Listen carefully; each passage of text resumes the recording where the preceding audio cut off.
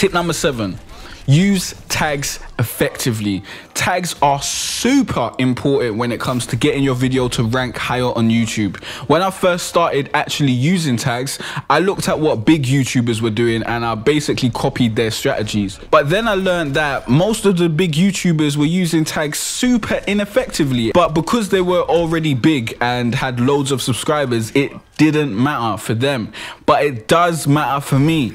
The suggested tags that YouTube feed to you are trash. Don't put the tag video game and PlayStation 4 on your video. It's a waste of space. Who do you know that types in action adventure game in the search bar of YouTube when they're searching for Metal Gear Solid gameplay?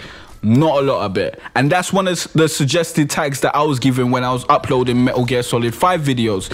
Instead, what you want to do is focus on long form key phrases that people are actually going to search for. So let's say you make a video on how to block transitions in EA Sports UFC 2. That's actually one of my videos, plug alert.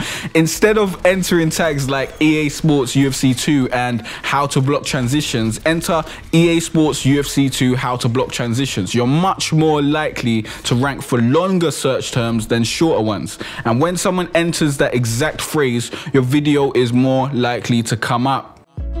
It's been a cold winter and it's lasted far too long. So all this warmth I share with you.